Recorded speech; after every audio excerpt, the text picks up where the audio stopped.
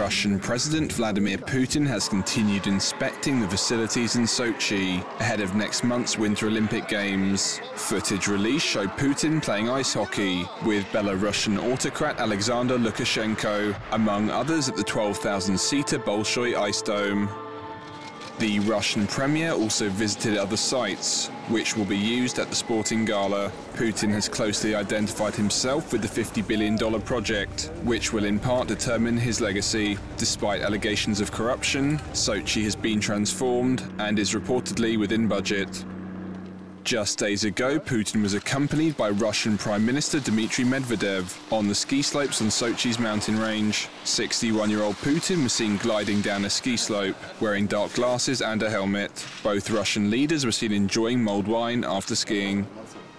In the softening of Russia's hardline position on the right to freedom of speech and expression, Putin has agreed to allow protests to take place during the Olympic Games. The macho former KGB agent also released a series of political prisoners last month, including members of Pussy Riot, in a move apparently designed to further disarm the visiting media.